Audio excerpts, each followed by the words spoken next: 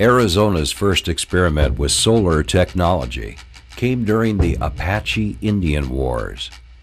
In the late 1880s, the U.S. Cavalry employed a device called the heliograph to establish lines of communication throughout Arizona and New Mexico.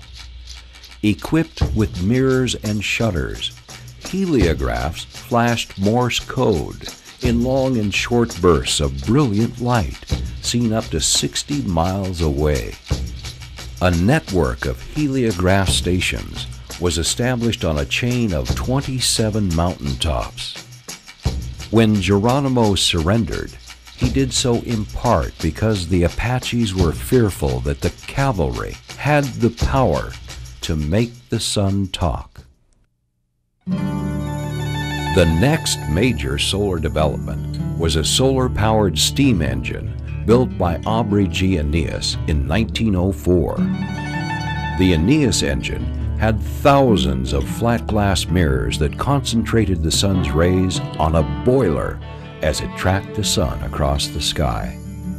It was put to work on a farm near Wilcox, where on a bright sunny day it could pump enough water to irrigate 80 acres of dry but fertile land. By 1907, the Eneas engine had fallen from favor as small gasoline engines and electric motors became available. Between the time of the Eneas engine and World War II, many Arizonans provided hot water for their homes by using simple solar water heaters. Black barrels mounted on rooftops were filled with water in the morning, and by the end of the day, the water was hot enough for bathing and dishwashing. The advent of water heaters fueled by kerosene and natural gas brought a temporary halt to Arizona's developing solar water heating industry. In 1955, interest in solar energy surged again when the World Conference on Solar Energy was held in Tucson and Phoenix.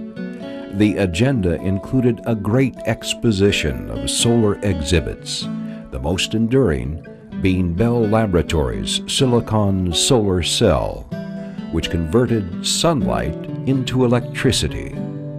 The exposition created a wave of enthusiasm for solar energy, which has continued to the present day.